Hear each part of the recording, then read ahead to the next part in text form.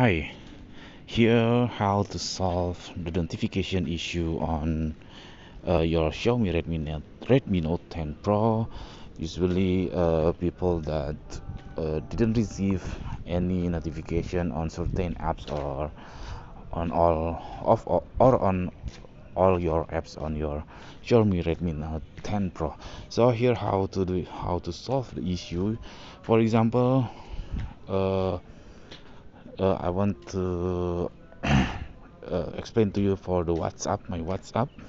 If you didn't receive your WhatsApp notification, first you have to do is make sure you are not in the mute mode. Here I'm in the mute mode, so I will turn it off. So I'm not in the mute mode. And then the second one, you go to your WhatsApp, press and hold until you can find this app info. You just click that app info, and then here make sure you turn on the auto start. After you activate the auto start, it makes your WhatsApp it's always start on your phone. And then here the notification, if it's said no, you can press and then make it activate, and then make sure all this opt-in is activated.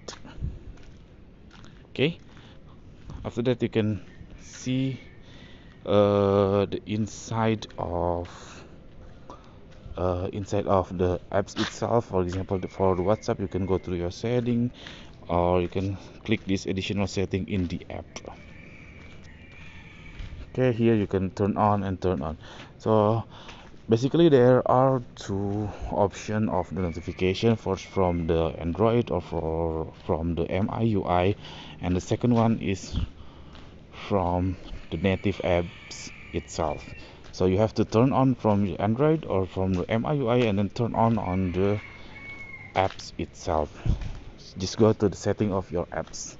After that, you have to restart your phone. Whether you restart your phone or would be the best, you have to clear the cache of your apps. For example, this WhatsApp, just clear data and then click the clear cache. Be careful, don't clear all the data, because if you did, you will lost your login. You have to re-login for your account. Okay, that's it, this simple tutorial. I hope it's helpful for you. If you did, please subscribe our channel, and then if you have any question, please put on the comment below. Thank you, bye bye.